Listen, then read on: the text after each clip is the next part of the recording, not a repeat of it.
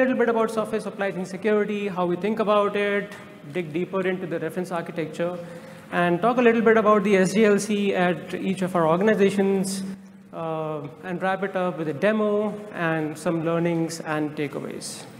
So before we get started, some questions that we really ask ourselves as we are securing our CI/CD pipelines. These are the questions that we ask internally ourselves, so it's good to get a sense of how you're thinking about these. First question, how do you know if the code that you're building or the artifact that you're deploying has not been exploited? Would you even get to know? Second, can your developers bypass security controls in their CI/CD pipelines? As in, if you're providing a CI/CD pipeline to them, can they take out scanning out of the equation or delete that particular step, for example? The third one, how do you determine the blast radius and cost of an exploited dependency? Do you have measures in place or instrumentation in place to be able to do that?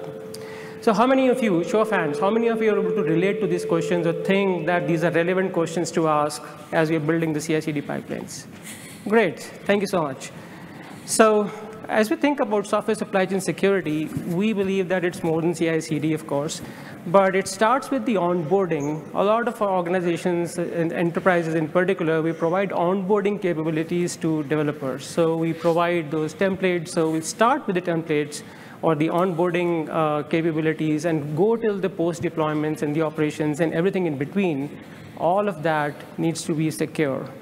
And when we think about security or software supply chain security, we need to also think about processes, workflows, and also people. A lot of the time, the organizations, they are too focused on architecture and design, and they forget about the processes and the people part, which are equally important. And when you think about the architecture in particular, you'd normally have a layered kind of an architecture. So you would have infrastructure at the bottom and developer services at the top where the developers are interacting with the system. So you need to secure all these layers from the infrastructure right to the developer services. And what do you get in return? You get integrity, authenticity, and non-repudiation. So with that, let's go to the reference architecture. But before that, we want to do a quick nod to prior art. Some of these frameworks and artifacts, or papers such as Secure Software Factory or Secure Software Development Framework, these are already there, and SLSA included.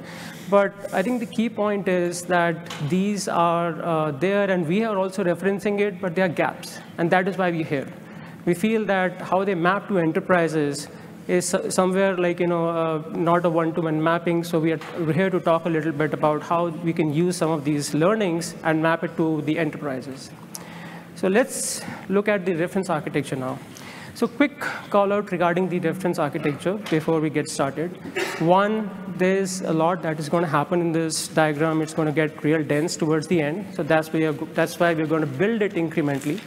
Second, that this architecture is going to talk about a lot of concepts over here. And the intent is not to get deeper into some of these concepts. Over here in this presentation, each of these concepts might be a presentation in itself, and the idea is to give you a high-level overview over here. So the third thing that I'd like to mention is that, as you can see, there's GitHub, there's destinations, and then there is a foundation in between, as shown in this diagram. So the foundation is essentially trying to be a glue between the GitHub and the destinations, kind of like the GitHub's kind of a model, as some of you might know. So what we are going to do over here is to see how this foundation is acting as the glue between GitHub and the destinations. So the first thing that we recommend is that you should have a two-repo model. There's app repo, and then there is a deploy repo. The app repo contains the business logic and the local development support, for example, but it also contains a CI spec, which is kind of acting as an abstraction on top of the CI capabilities, such as the build, the scan, and the the testing that happens during CI. And similarly, on the deploy side, you would want to have a CD spec, which is abstracting out the complexity related to the CD steps, environments, deployments, runtime, API gateway, and such. And what we also recommend is that the platform team, they do the heavy lifting by defining these platform-defined templates, which are at a shared location, for example, and they are able to reference, the developers are able to reference them in their CI spec and in the CD spec, and get those benefits or these capabilities, just by, by referencing them in the CI and the CD specs. So the last thing before we look at the workflow, a typical developer workflow, there are GitHub apps that should be installed on the app repo and the deploy repo, which help us capture the events that are coming through from the app repo and the deploy repo, and be able to send them to the CI/CD foundation or the control plane. So with that, let's look at a typical developer workflow. What would a developer do? They would normally create a pull request. And as part of raising the pull request, you would see that there are a few checks listed. You would obviously have code reviews, but there are a bunch of checks that you would want to be executed at this point of time, which includes things like sign commit validation. We do recommend that you sign your commits when the commits are being made, and validate them at the level when the pre-merge level itself, when the PRs are when the PRs have been raised. Similarly, software composition analysis, which is all about looking into third-party dependencies and open source libraries and looking for vulnerabilities, and SAST, which stands for security, static application security testing, which essentially is looking into the code and identifying vulnerabilities, and also looking at the insecure coding practices, for example. So, oh, sorry, what happened? Okay, yeah, wrong button. So once these checks have passed, the pull request is merged. And from there, using the event that is being captured by the GitHub app, it's sent to the control plane from where the CI pipeline gets triggered. Now over here, one of the first things that we'd like to do is to run some pre-built tests. Again, it is pointing to the same set of tests. We do recommend that you actually run all of these tests as much as possible pre-merge. But if for whatever reason you want to have some of these tests being run as part of the CI pipeline, then you run these tests right at the top, just before the CI pipeline is about to sort of build the artifact. The next thing, you might want to provision some certain resources. For example, you might want to provision the artifact store, so there could be a step related to that, and then you build the artifact.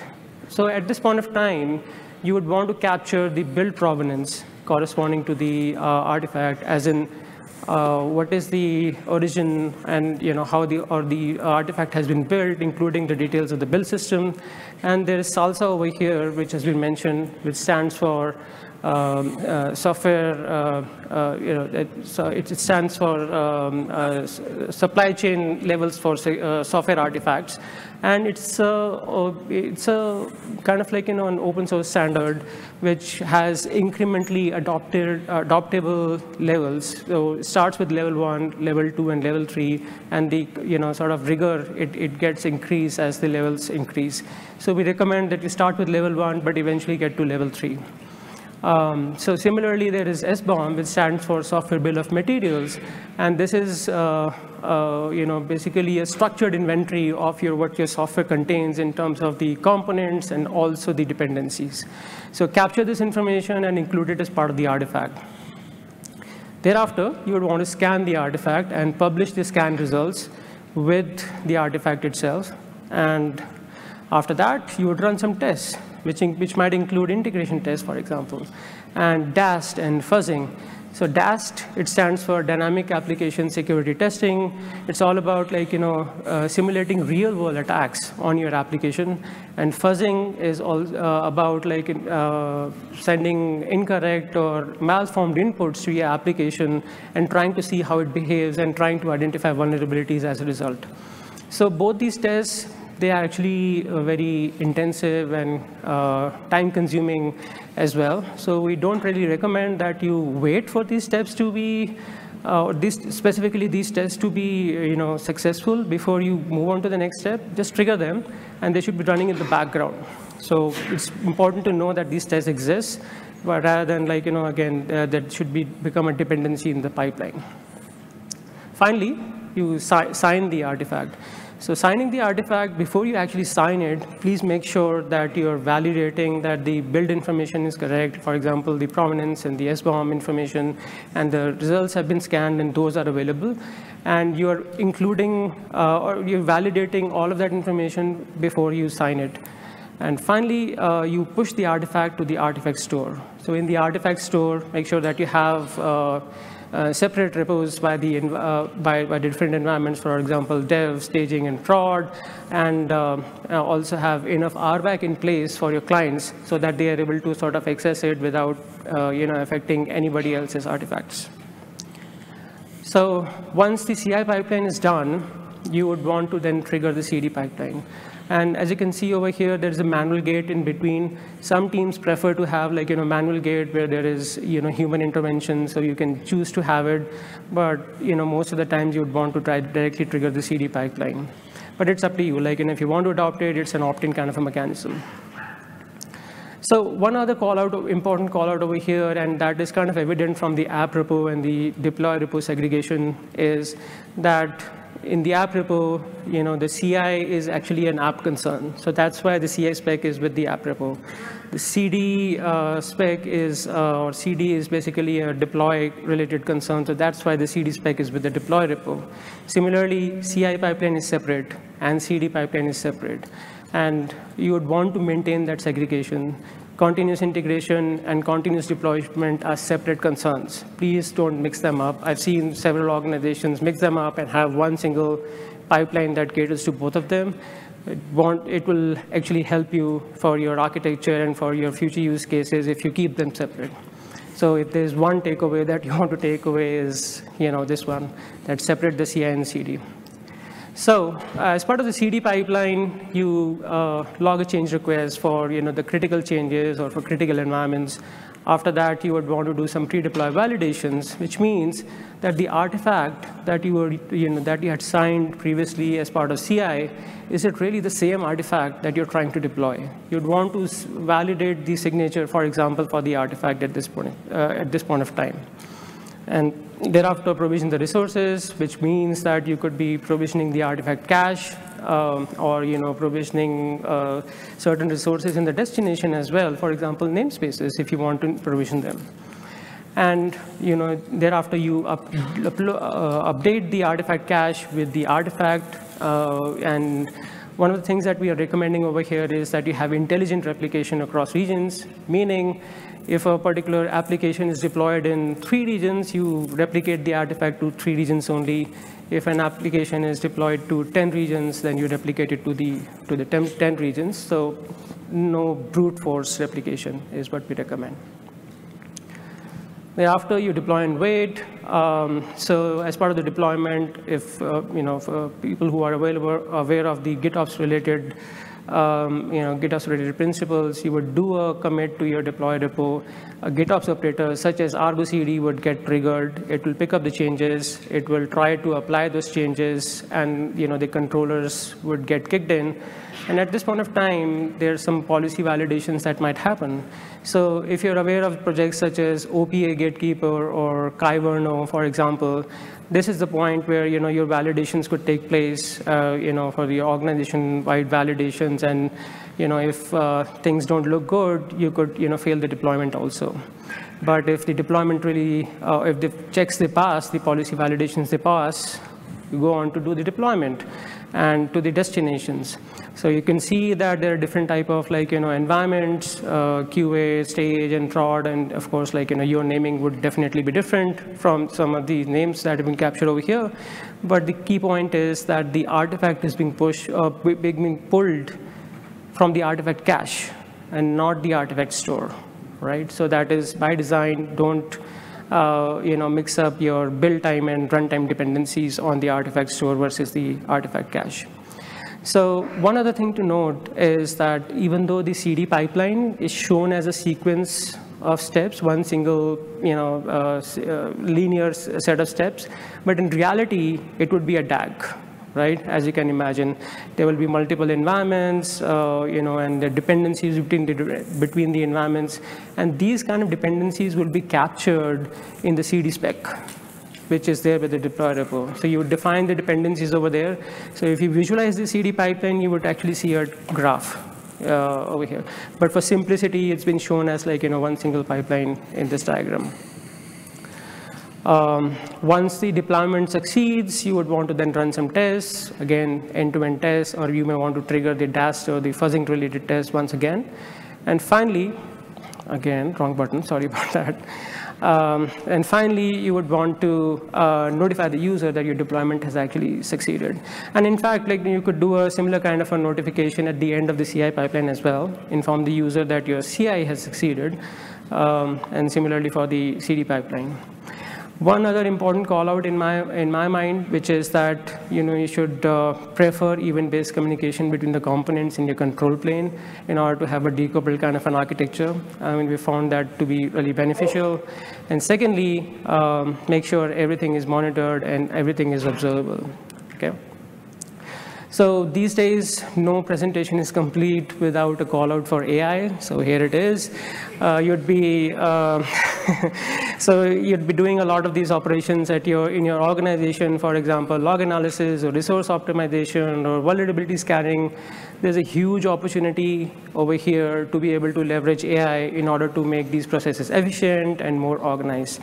So with that, let me talk a little bit about the Adobe specifics. So the previous reference architecture that we just saw, one more call out, as you can see, it is largely technology agnostic. Actually, it's mostly technology agnostic, right? There's no technology mentioned anywhere over here, right? So that is by design, so that you can map your own technologies on top and be able to still use this reference architecture in your organizations. Okay, so as far as Adobe is concerned, we have been using Backstage and GitHub as the technologies for our pre-build and onboarding phases, Backstage for our developer portal. And for the builder integration, we use Argo workflows to create our CI and the CD pipelines, and we are evaluating GitHub Actions for our future pipelines as well. JFrog Artifactory as the artifact store, and AWS ECR as the tooler's choice for the artifact cache in some cases. And finally, we use Argo CD for our GitOps use cases, Argo rollouts for our the advanced deployment strategies, and using the custom operators or the controllers we use. We do the deployments on Kubernetes as of right now, but we are expanding that to future use cases such as serverless and static websites. And I'm going to wrap it up by talking a little bit about a new thing that we are looking into, which is the sealed paved roads. So as you can imagine in any enterprise these days, right? So you would have this paved road for going from concept to code to cloud to customer, right? So all four C's. So what Adobe does as far as the paved road that it provides is, we provide bootstrappable golden templates to go from concept to code, and alongside do a bit of one-time provisioning as well. The developer, it ends up with hello world application and CI/CD abstractions, and which are abstracting out the capabilities which we talked about earlier, the the deployments and the observability and stuff like that.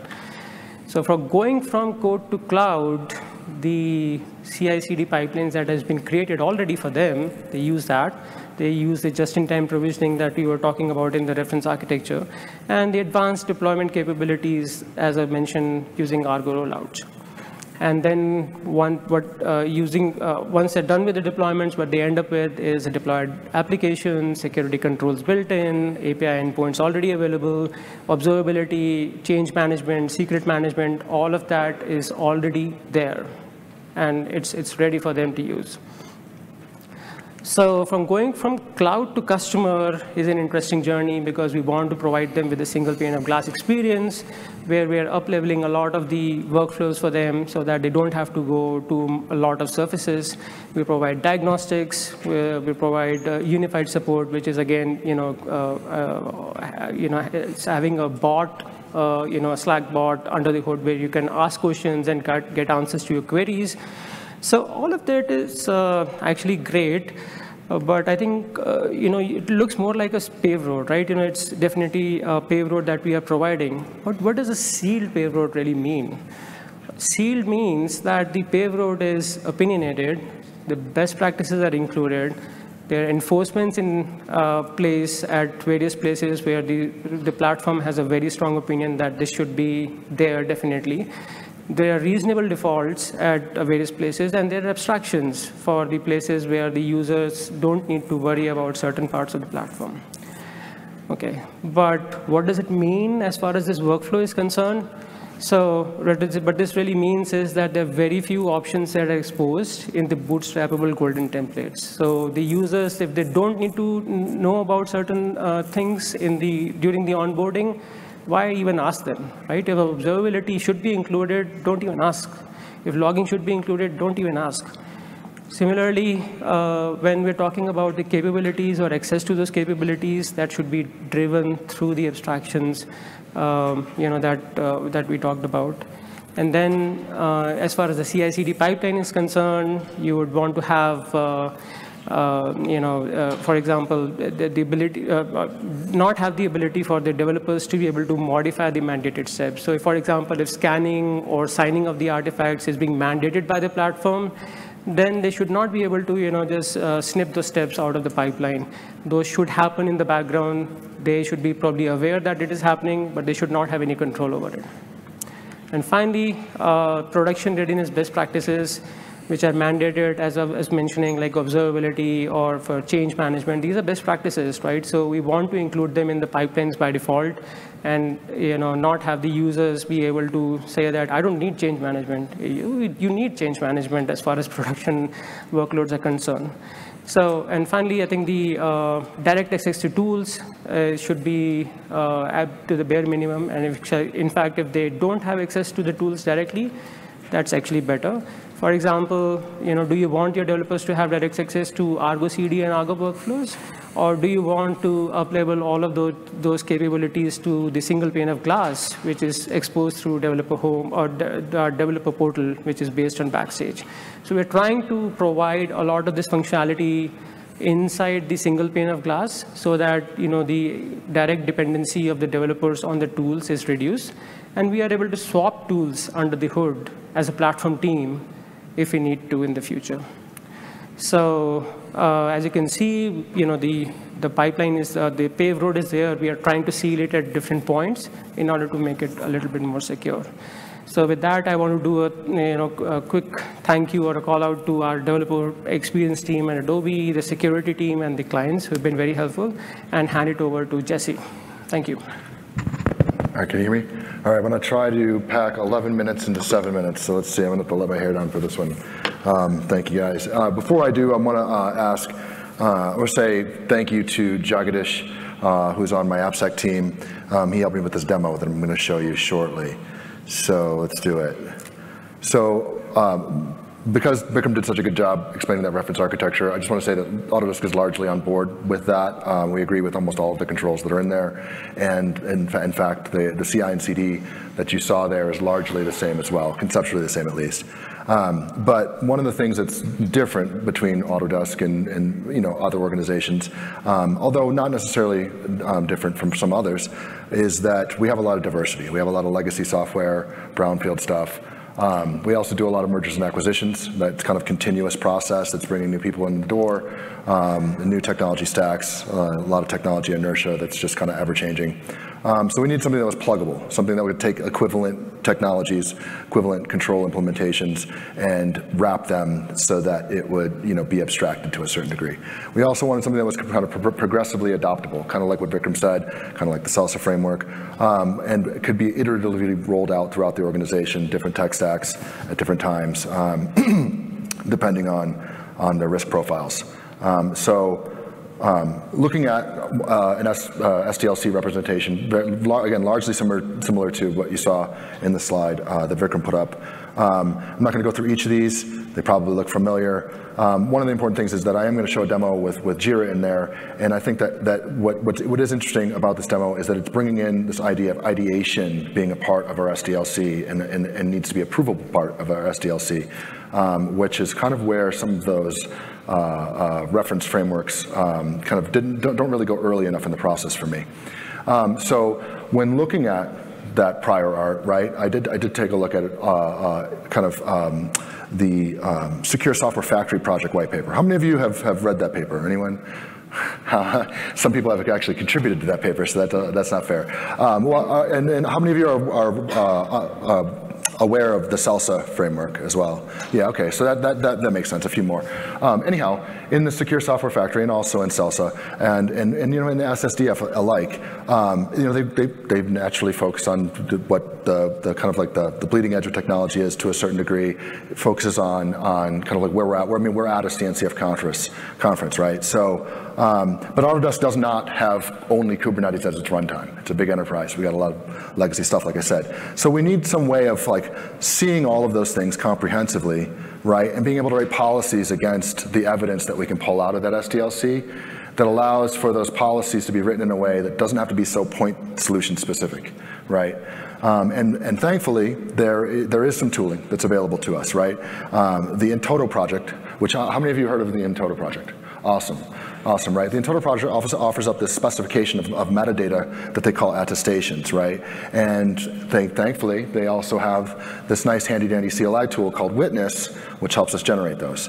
So another representation of that SDLC pipeline, right? Here you see that we're instrumenting CI steps to generate these attestations. Users can customize those steps. We allow them to kind of like build their own pipelines, but you know, they're still required to use kind of these core libraries that we have kind of in the critical path of their CI.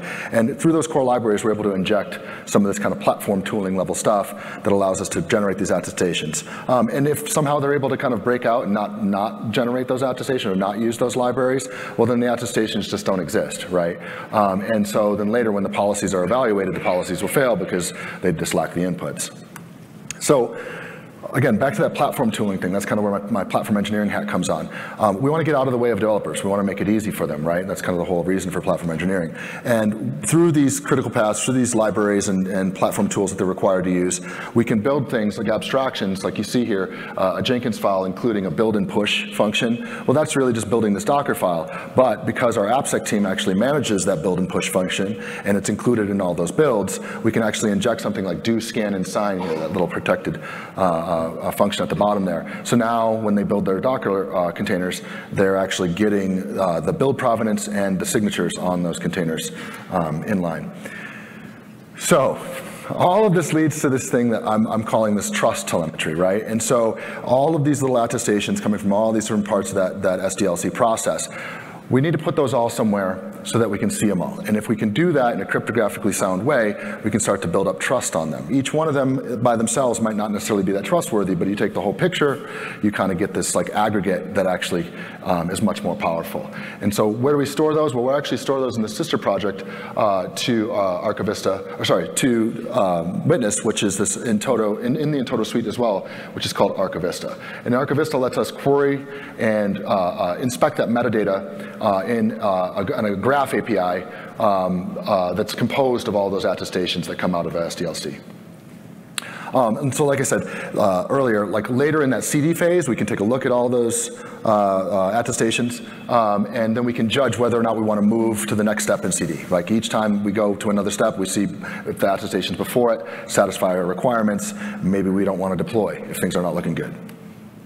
So I did a talk just recently in Japan at OSS Summit at their supply chain security subconference about telling the story of the lifetime of a build. Like this concept of each build going through its process is really a tale of how that build was composed, who initiated it, who asked for the changes, and then can we tell that story in a cryptographically sound way and then build up trust and policy decisions. So if you want to take a look at that, the video replay is out there at that link now.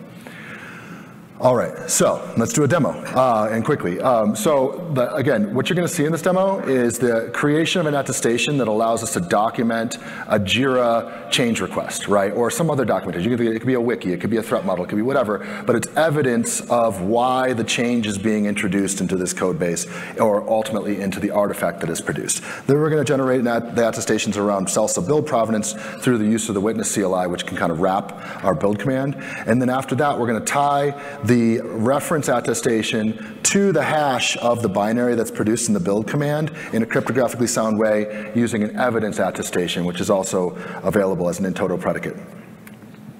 And after that, we're going to say, we'll just dream up a little scenario here. Hey, I'm an InfoSec guy. I just got this binary that looks suspicious. I want to find out, did we build this binary on our systems? And if we did, like, who documented the change request, right? Where's that change request at, right? How can we find that out, right?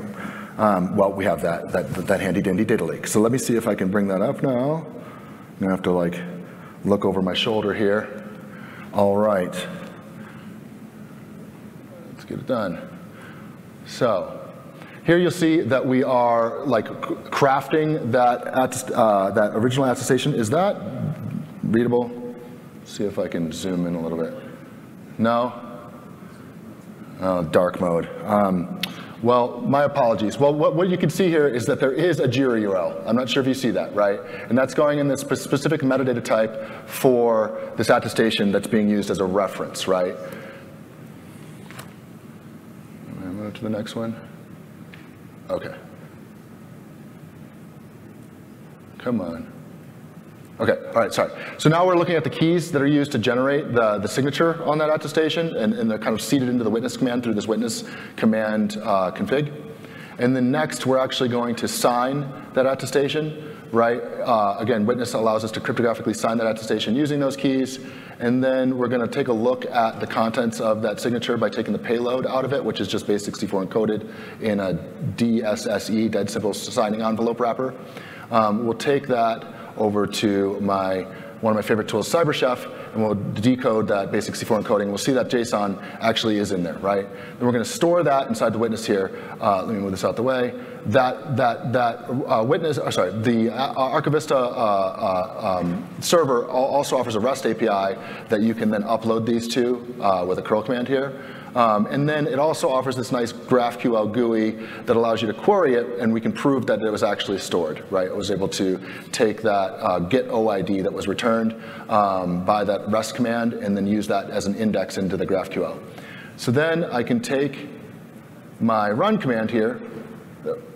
And is this legible? I'm so sorry if it's not. This is a witness run command, and I'm enabling Archivista so witness actually knows how to automatically upload the attestations, passing in the config, passing in a -A switch to say I want you to do the SLSA build attestations as well. And then really the build command is just echoing test to foo.txt, right? Nothing special, but again, very contrived demo here. So then that attestation that's created as that run command goes, right? You see the run command got processed here. The attestation that it produced contains the SLSA attestations as well as some others that come out of the run command. And then, again, base64 encoded, packed into that JSON, that DISI envelope, and then you see we can upload that and then pull it out. Well, actually, Witness uploaded it for us, and now we can go query the graph for that attestation. We see that it's there, right? Now finally, since we have the run command, we have the hash of the binary, it's just the text file, we can create get the SHA-256 of that hash of that binary, or that artifact, and we also have that original get OID, the ID of that reference that had that JIRA URL now. Now we can create this evidence attestation that ties the two together. So here we have the hash which is the subject of this evidence attestation, is the hash of the file, right? And then we are tying that reference attestation's ID number in, and then we're going to cryptographically sign this and also store it in the graph. So this is kind of like the pivot table. This is like how you go from the hash of the binary or that artifact to where the reference or where the evidence is at, right? So we sign that, and we're going to upload it to Archivista, right, using the REST API. We get the ID of that attestation as well, and we can go query the graph, and we see that was stored as well, right? Okay, part two. Now we are putting our incident responder hat on, right? We got a binary that we need to investigate. Where'd the evidence come from? So we just take the hash, we get that SHA of that text file, right? We say, oh, what is the hash of this binary so we can identify it uniquely in the graph? So then we take that hash, and then we go to the Graph API, and because, again, this Graph API has like these schemas spelled out for these attestations, we can actually do a where command on the hash of that artifact and say, do you have any attestations that apply to this particular file hash? And we get some back, right? And then let's skip ahead a little bit. We query, and we get a response, and we find our evidence attestation in there. You see this SCAI attribute report. This is our evidence attestation in the mix of others that were attached to that file hash. So we take that evidence attestation, and we grab the payload of it, and then we see that there's this get OID in there that is a evidence in the evidence stanza here with the get OID, right? So this is some evidence that has to do with that file hash, right? So let's go see what that evidence is. Right, so we take that evidence OID, we go back to the REST API, we pull down the attestation associated with it, which hopefully is our reference attestation that we created in those first steps, and then we can inspect that, and then ultimately, when we look at the contents of it, we see that we have, if we can get this out of the way, we see that we have finally have our JIRA URL. Right? So we went from the commit hash of an artifact back to the JIRA story that spelled out why the change was instigated in the SDLC in the first place. All right. Can I exit out of this? Okay. Click over here. All right, there we go. Sorry. Okay, so some takeaways, right? At this day and age, supply chain security is table stakes. If you're not already started, you probably need to get to it, right? There are a lot of frameworks out there. There was that prior art. There's this work that we're doing now. We intend to do more publications about this. There's tooling. It's available to you. Please get started. It's a big threat vector these days. And then again, my platform engineering hat, don't rely on developers to do it themselves. Make it easy for them. Do the secure by defaults, build it into your platform. That's the way. And also enterprises have similar security needs, but not every enterprise is the same, right? And so work with each other, figure out these deltas, figure out where you can combine your efforts, like this talk today, and help everyone progress this field. And so second to lastly, improving security is an iterative process. The next one actually was just added today.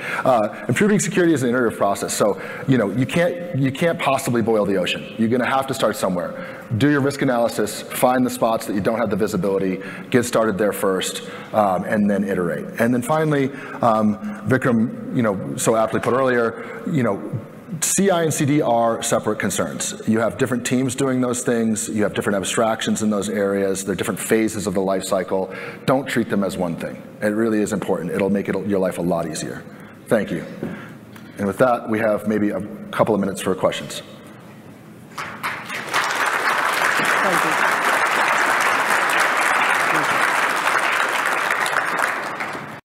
Can we get the slide deck?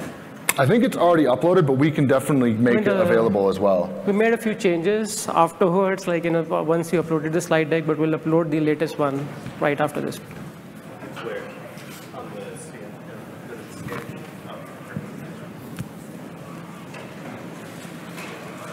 the Any other questions? We're available afterwards for a little bit as well. Yeah, I mean, we can talk afterwards also. Yeah. Okay, great. I see that you showed the example of attesting to a JIRA ticket or a story. Do you guys have any criteria for what should be attested to and what shouldn't? I think it really is going to depend upon things like what compliance regimes you're up against. Like documenting changes is oftentimes spelled out as how it needs to be documented is spelled out in those control frameworks. I like to think that you want to get back to the spirit or intent of what is being done to the code base, right? You need to understand if that spirit or intent was good to begin with. So you need to go all the way left to that. So if some product manager decided to put in a poison ticket that eventually has a backdoor instituted in it through some developer being naive about what's going on, you want to find out who that was, right? So go all the way as far left as you can. Thank you. Yep. Hey, so question for you. For a lot of the open source projects that don't have SBOMs or any sort of attestation on them, do you feel that it's necessary to rebuild those in your own environment so you can generate that artifact? It's a great question. You could always help them get started. There is that Alpha Omega project, which is targeting very critical open source projects. I'm not sure where that's at these days. I know that it was announced quite some time ago. But it is the case that just like everything else in open source, and actually any source that you use, you're going to have a smell test on whether or not you want to use it, right? So GitHub stars, things like that. If the SBOM's not there, you can do your static analysis, your composition analysis yourself after the fact, like you mentioned.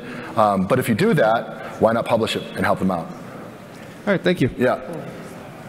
I have a question about the presentation for the Adobe. Can you be a little bit louder? Yeah.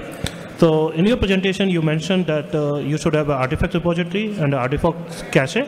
Can you elaborate why, and what is the specific technology used in Adobe for the same? Yeah, so as far as the artifact caching is concerned, the artifact store is mainly for storing the artifacts, but the artifact cache is nearer to where the deployments are, right? So if, for example, you're deploying in one region in, let's say, US East 1, or some other region of like AWS, let's say in Japan, right?